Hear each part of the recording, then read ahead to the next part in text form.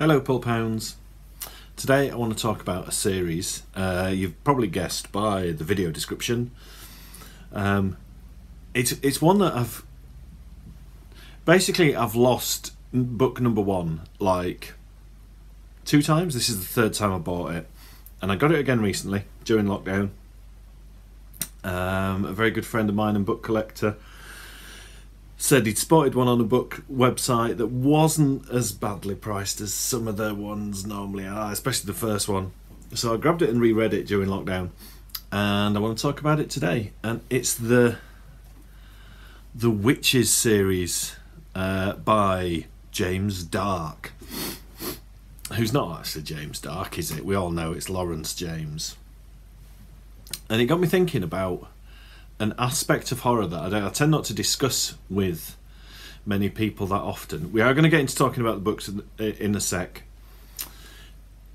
The term guilty pleasure is like bandied around a lot on social media. Oh, I really love S Club 7, they're a proper guilty pleasure. They're not really, because millions of people like S Club 7 and millions of people have bought their records. Or I love Bake Off, it's a proper guilty pleasure. No, it's not. It's like the highest rated show on Channel 4. It's not a guilty pleasure. What's guilty about it? Someone's made a popular product and you like it. It's not guilty. For me, an actual guilty pleasure is something that I wouldn't want to share with my mother. Be that a book that I wouldn't want to sit and read to her, or a film that I wouldn't want to sit and watch with her, and one that I enjoy watching or reading. And The Witches fit into that category. Let's have a look at some covers while I'm rattling on. They're not historically accurate, obviously. They're written during the time of the English Civil War. That whole Matthew Hopkins Witchfinder General malarkey, which is quite cool. And they're typically unpleasant Laurence James at his best. I've got a massive fondness for Laurence James. I will buy his books on spec. Knowing full well that some of his books are massively unpleasant, and I wouldn't want my mother to know that I've read them. The Witches in particular are chock full of torture, sex, violence, quite unpleasant sexual violence, quite unpleasant torturous sexual violence. I don't quite get why I like them, and it made me start to kind of... I'm quite a chilled out guy. I don't want to get like bogged down in politics and that, but I'm quite chilled about stuff. I don't like, if someone wants a pronoun, sod it, I'll call them that pronoun. It makes no difference to me. If someone feels victimised, I don't know, I'm a fat middle-aged white guy, what do I know?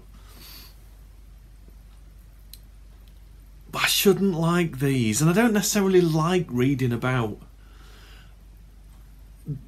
the unpleasant sexual violence that these books contain. But come on, you must have something. You must be some kind of horror fan out there,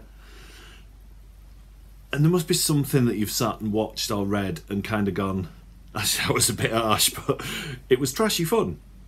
And The Witches, Laurence James rocking it. I mean, he was a brilliant and versatile author, and his sci-fi books are cool space opera. His westerns are like, yeah, rugged butch men doing Wild West things.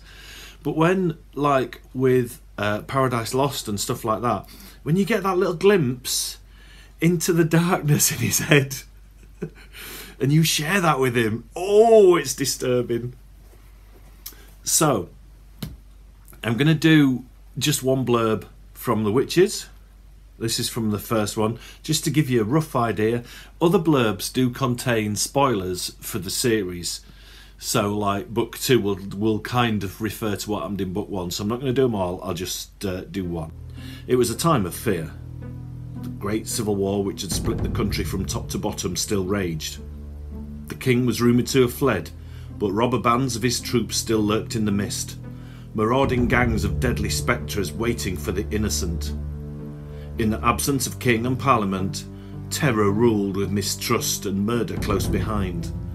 But there was no greater terror than the witch-finders. Living on torture, bribery and lust, they took rich pickings as they scoured each parish and hamlet for victims. John Ferris had sworn to fight the rule of bloody atrocities, to take revenge for his father's death and his lover's abduction, to fight the storm of darkness with the sword. So yeah, they're not like horror. I guess in the same way that Witchfinder General and Mark of Satan and things like that, and they're not horror film, but they've got the witches books have certainly got horrific elements in them, stomach churning, torture, and all that malarkey. They're not very historically accurate. I would put them more into kind of the men's adventure genre, just because they're not, I don't know, they seem to struggle to fit into a genre, which is quite cool, which is something that Laurence James has done before. He was a versatile author, and I'm a massive fan of Laurence James. I'll buy whatever comes along.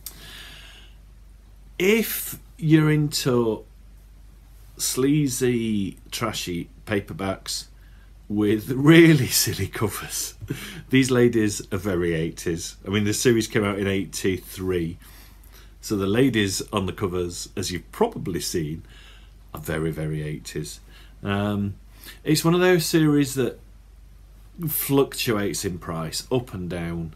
I've seen the first one on different book buying websites for 80 quid. I paid a lot less than that. I can't afford it to pay 80 quid on a paperback.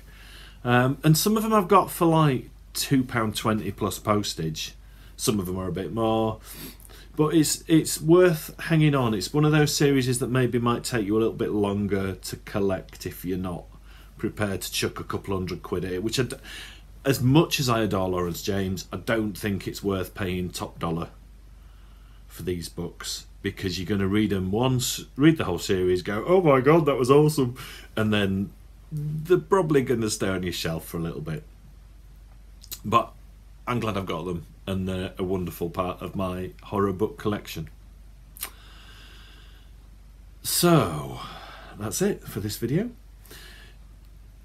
Tell me your guilty pleasures. I mean, some of mine, music, films and books, there's certain ones, let's just bob up. Book, music, movie, all things I wouldn't enjoy with my mum or my partner, or they're just that kind of nasty little worm that's in my brain that's just like, oh, that's cool. In the meantime, I hope you're all staying safe, and I shall see you again soon. Bye. It was a time of fear. The great civil war, which had split the country from top to bottom, still raged. The king was rumoured to have fled, but rubber bands of his troops... Oh, rubber bands of his troops. Now, that had mixed things up a bit.